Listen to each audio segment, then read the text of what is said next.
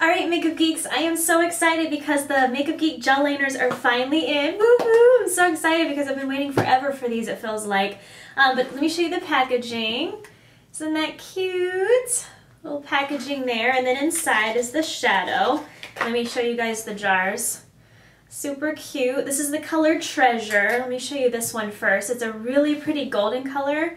I'm really happy with these gel liners because they're really pigmented. They glide really smoothly. They have the consistency kind of like the Bobbi Brown gel liners, but we're selling them for $7.99 instead of $22. So really good savings on that. But here's Treasure. And I really like the names of these. I think they're really, really cute. Jessica, thanks for helping me name them. She did a good job on them. This is the color Fame. Isn't that pretty? It's a nice teal color. And there'll be swatches on the site for you guys so you can check them up in person up close. I just want to show you the actual containers.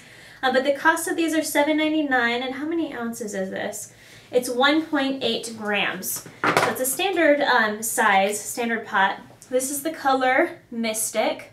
And it's a nice, pretty aqua color. This one would be great for a base. I did a look last week, and I put this down as a base, and I put Mug Shimmer Mint on top. It was really pretty. It was a nice minty green look, because mint green's really hot right now. This is the color Immortal. And let me show you guys how intensely colored that is. It's a true, true black. It's like a cream or a gel formula of our eyeshadow Corrupt. It's that intense. It's very, very pigmented. So really, really nice. This one is Mobster. I like that name. That one's my favorite. It's a dark brown. Excuse my jar, it's jacked up because I've been using it a lot. But it's just a matte dark brown color. This one is one of my favorites too because it's really different and only the brave can wear it because it's a red, but it's the color Poison. And let me show you guys what that looks like. It's a true red color. You could wear this on the lips if you want, if you really want something on there, but I probably wouldn't recommend it because it's such a gel formula. It'll kind of glide a little bit, but it's a really cool color, something different. This is the color Rave. And this one is a shimmery kind of gunmetal color. That would be good as a base too. If you put this down on the lid, put a black shadow on top, kind of smoke it out, it gives you kind of that rocker look. So that one's a nice color. This one's kind of similar, but it's a little bit more silver, and this is Twinkle. Let me show you guys that one. It's more like a bluish gray color. The other one is more like a warm kind of taupey gunmetal. This one is Amethyst, and it's a really nice purple color. I'm running out of fingers here.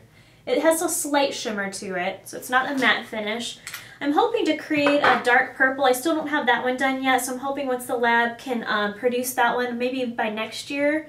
But a dark purple would be really nice, and maybe like a dark hunter green, so I'm working on those right now. This is the color Electric. Really, really pretty. I like this as a base too. It's an intensely bright blue, so that one's really nice. And then the last one is great for a base too. This is Cottontail. Hold on, I can't put the jar on. Cottontail is kind of a shimmery white, so you can use this as a base. You can put it in the inner tear duct for a little pop of white color. You can use this for a lot of things. I mean, for me, I don't really use it as a gel liner as much, but I use it as bases. So there's 11 different colors, $7.99. You can get them on makeupgeek.com/store.